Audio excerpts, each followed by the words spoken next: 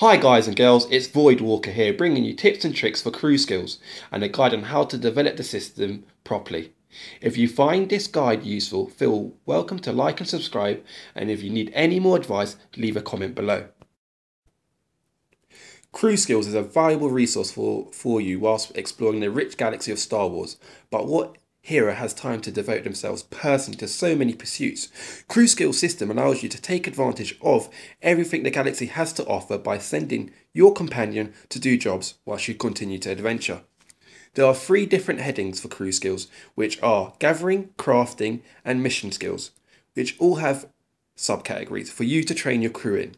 Depending on your class, there will be a certain skills that you want to develop.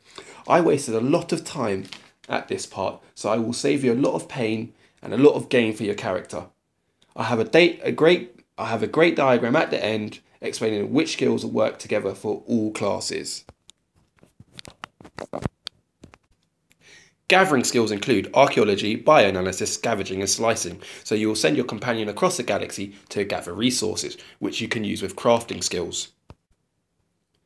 Crafting skills include armor tech, arms tech, artifice, biochem, cyber tech and synth weaving. So this is the art of crafting skills for your character, which work with the gathering resource skills.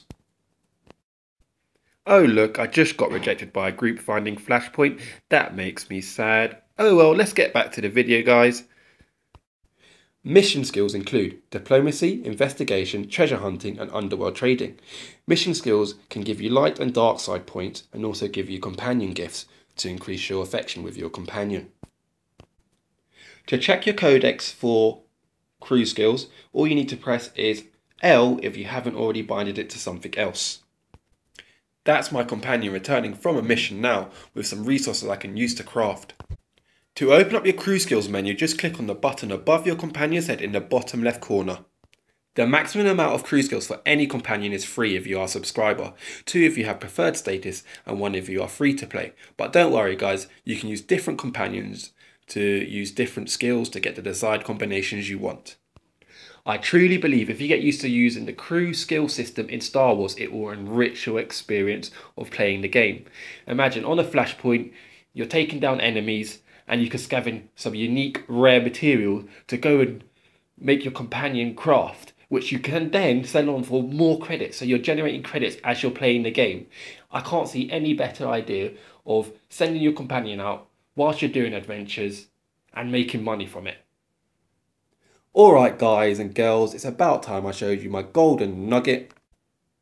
In the diagram we have 4 choosers as shown in green, which include Jedi Knight and Jedi Counselor on the Republic side, and for the Empire side we have Sith Warrior and Sith Inquisitor. Now we move on to the non-Force user characters, as shown in red, which include Trooper and Smuggler on the Republic side, and for the Empire side we have Imperial Agent and Bounty Hunter. Also, the blue line represents all classes, which obviously means everyone can use it. So first let me explain Force user combinations for crew skills, which are archaeology under the gathering skills, artifice and synth weaving under the crafting skills, and for mission skills we have treasure hunting, which links to artifice, and we have underworld trading, which links to synth weaving.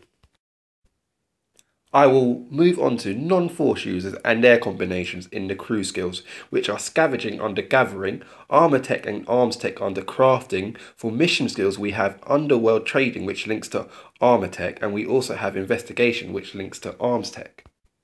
Last but not least, we have all classes combinations, which include bioanalysis and scavenging under gathering, biochem, which links to bioanalysis. We also have cybertech, which links to scavenging under the crafting skills. Under mission skills we have diplomacy, which links to biochem, and underworld trading, which links to cybertech. That brings my diagram to a close.